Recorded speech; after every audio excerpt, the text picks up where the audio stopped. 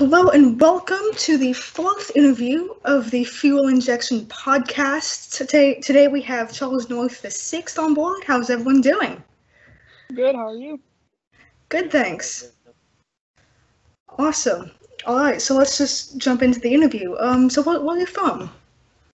Where am I from? I'm originally from Morristown, New Jersey. Then I moved to Cherry Hill, New Jersey, and I moved back to Morristown, New Jersey, and now I currently live in Merchantville, New Jersey. So lots of jumping around then, all in the same state. Yeah, pretty much like same like three towns area because they're pretty close to one another. So Nice. So what made you a petrol head? Oh, what made me a petrol head? I gotta say, when I was younger, other than Fast and Furious and whatnot, I was 14, and there was a 1987 Camaro. It was a black IROC that was parked next to my dad's neighbor's house. It was just sitting there. For me, it was almost love at first sight. I didn't know what it was. It just looked really cool. It was a little boxy. And for a little while, I told my dad I wanted it. He got it for me for my 16th birthday, and it got fixed. And a couple of years later, it got fixed. And then I started working on cars, and then, eventually I found Top Gear episodes through, like, Facebook stuff, and as I started watching Top Gear, and then when all that went, Grand Tour, pretty much like how any normal person falls in love with cars. Yeah, I think Top Gear's definitely, a lot of petrol heads will agree, Top Gear definitely was big part of that, yeah. Mm-hmm. That's Yeah, and I fell in love with cars, I guess then before then. This is the same IROC, if you guys don't know the story about, that got stolen. A few years later. Yeah, my dad got it from me back in 2009. Yeah, a flatbed came in and took it at the apartment complex I lived at. So just stole it, just like came in, took it away, like no logic, no warning, nothing. Huh? Nope, nothing. That's odd. I had a 95. Yeah, I had a 95 Z28 at the time it got stolen, and because the IROC was broken down, I blew a head gasket, and I hadn't had the money to fix it, so I was gonna fix it, and then all of a sudden I came home one time from car meet, and it was gone. I went to a frantic, called the cops. Funny enough, it was a ring of car thieves that we ended up catching. They called a car. They found a car that was being stolen from them a couple towns over, and then they all got tried, but I didn't see any money for it. They took it right to a scrapyard, so I haven't seen it since. And that's why I got the other '87 Camaro, but I just sold that earlier this year. So I love that Camaro. I'm sorry for going on a rant for that about a Camaro, but this is why I love Camaros. That's okay. That's okay. That's what it's all about. Petrolhead pilgrimage, yeah. And this IROC was a 5-speed. Never driven manual before, really, other than my father-in-law teaching me on his '89 F-150. But I learned it really quick within like an hour, and I had it down, drove to work, fine, everything like that. It was good to go. And it was a 305 liter. It was a 305 5-liter V8. It wasn't the 350 motor either. Still a good engine, though. Yeah. Still a good engine. Yeah, I mean, it was. Yeah, and in layman's terms, it was also a really good boat anchor. So it was a V8, at least. Yeah. It made about 210 horsepower, but it was angry when you revved it. So. Must have sounded great. Mm-hmm. So. And it was stock. Oh, awesome! James May would approve of that. Standard. Yeah. So, what sparked your interest in doing auto reviews? I have to give all that credit to the three wise men. If it wasn't for them, because I'm studying to be a history teacher, and as time goes by, I'm finding myself more and more into driving cars and talking about them, since I'm an amateur when it comes to racing, but I still have plenty of experience other than the professional lessons for racing. I can give as much honesty as I can to reviewing. I honestly first started writing my reviews on the competing website called Car Throttle, and it was just one of them user things. I wrote like 1 or 2 reviews on there. I don't know if they're still up there or not due to user inactivity, and then when Drive Tribe came out, that's when I copied and pasted my reviews from there to the other one, and I just kept going. I persevered, and I've now been able to get press cars, and I'm honestly, in 2 weeks from now, I'm quite excited because I'm going to be able to review one of a GT car. I don't want to spoil it just yet. Because I'm excited, but it's fun because I'll be celebrating my wife and I's year anniversary that weekend, and we'll be taking it up to Maine. That's about an almost 9-hour drive. Congratulations! And if I can't take it up because of, thank you, but if I can't take it up, I'll be taking a Toyota Supra up, so I'll be getting that too. So woohoo! Nice. After so many months of asking to get that. But reviewing cars, it's for someone like me, I have to build a relationship either with manufacturers or with or with just the people themselves. I started out going to dealerships, asking them if I can review their cars, and they reluctantly said yes, or they happily said yes. I saw a post about something you wrote with how you don't like how formulaic automotive reviews are, like how they just talk about crap out of the brochure. And yeah. So, but what really grinds my gears though is these Instagram automotive journalists.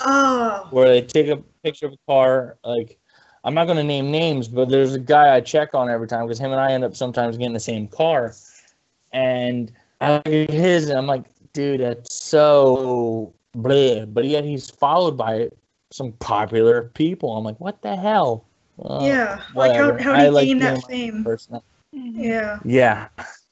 That's must. That's aggravating. I have to give it to James, Jeremy, and Richard for getting me into writing my reviews, and because of them, I've taken journalistic classes in my college, time. So. Wow. Impressive. So, what exactly gave you and Alex the idea to start doing car news on the podcast? What gave Alex and I ideas car news on a podcast?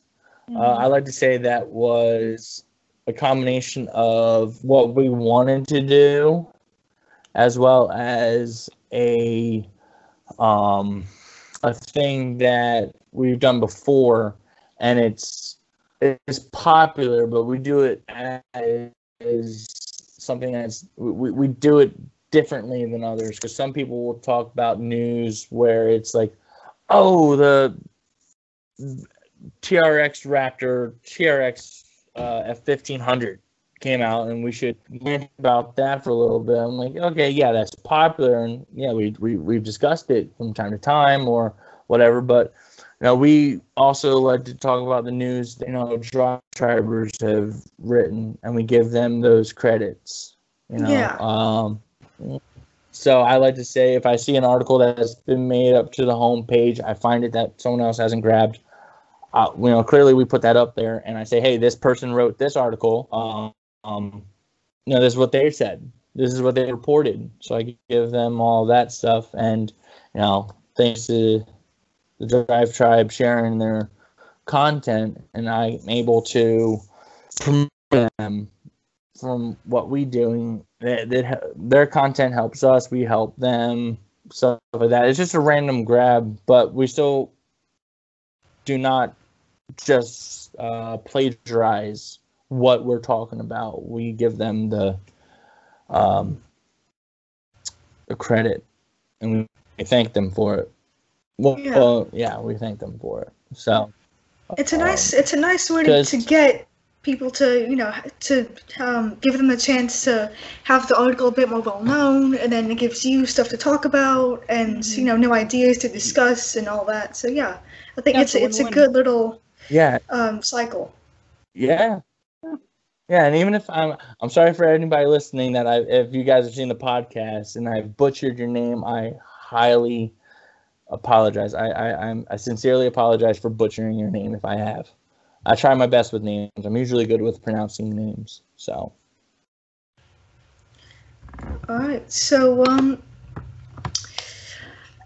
do you have any tips for people who going back to the auto stuff and your articles? Do you have any tips for people who may want to start like doing press calls and getting press calls and start doing the kind of auto journalism? The one tip I can give is that there's honestly no guidebook to start your own stuff. Yeah, I started, it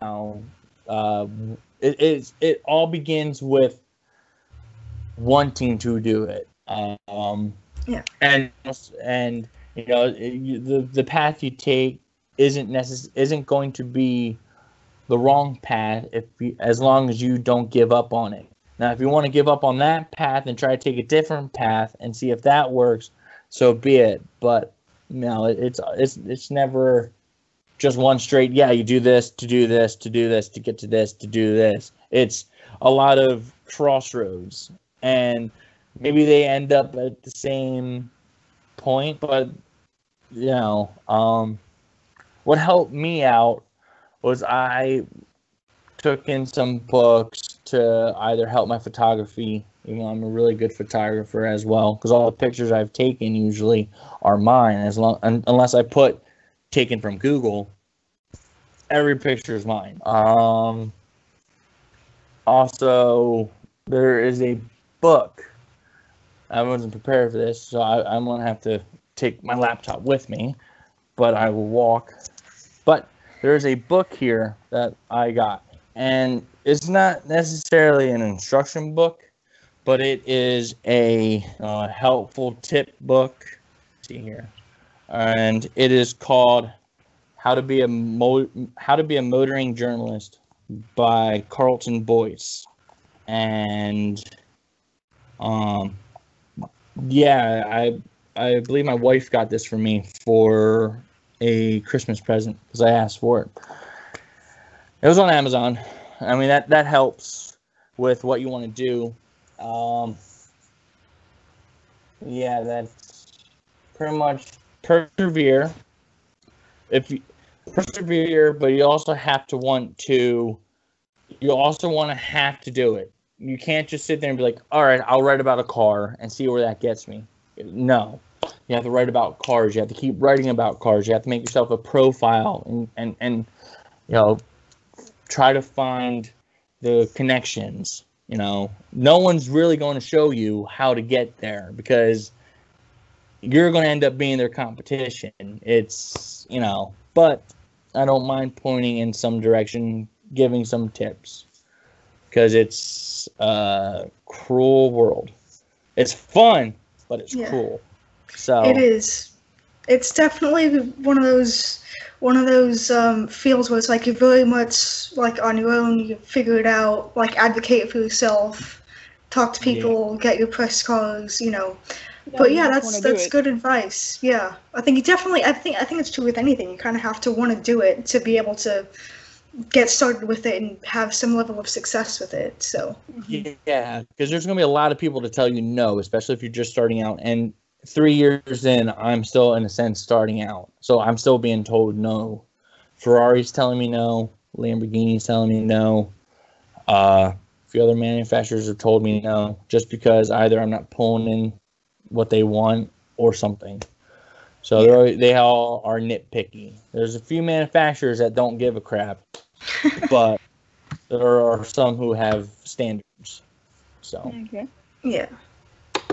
All right. So, last question. Going back to the podcast really quick.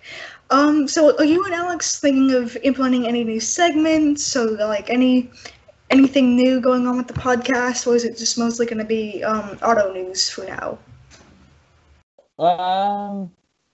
At the moment, it's right now linear, not much changing. As the format goes, we're quite happy with it. But we do have a few ideas that we want to try to stick on. Sometimes when we think of something, we'll talk to one another and see if it sounds good or what. But recently we haven't been like, hey, let's try this out. Well, I got some ideas. I plan on spitting to them and saying, hey, let's try it out. But with everything we're doing is we want to see how everything pretty much flows. You know, we're getting good with one thing. All right, so we got to trim up something else and then trim that up. See it, try to get it all formal and in uniform. And then if there's something that we feel needs to change, we'll clearly change it if we need to, or add something even. And that's what I think I want to be doing soon. It's just that's something him and I would have to discuss about and make sure that we're all on board with it. Especially the other two anchors, Jason and Dan. So. Yeah. Well, they have been doing quite well, so if it's not broken, you don't have to fix it. That's exactly. True. Yeah. Exactly. That's why if you find your own voice in the automotive world, writing reviews, don't try to fix it. Eventually, like, your writing will mature. You know, your grammar will mature. Everything will mature. And that's where you'll understand that, all right, you're growing. You're able to get things going. You're able to write better. Everything flows, stuff like that. It's the same with podcasts. So, yeah. I'm quite new to podcasts. This year I'm new. So, I mean, so am I. Fun. It's exciting. Yeah. So, it is exciting. Definitely a good thing to be doing. At least as a hobby. So, yeah. Mm-hmm. Yeah, at the moment, until you get paid, and you're like, all right, I'm having fun and talking and getting paid at the same time. Woohoo!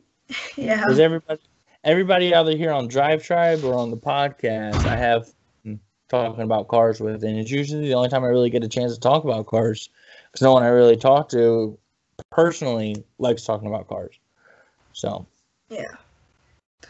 All right. Well, I think that concludes the interview. So thank you so much, Charles, for coming on. And this interview will be up hopefully by tonight, if not by tomorrow morning. And thank you all so much for watching. Please like, comment, and subscribe. And we will see you next time.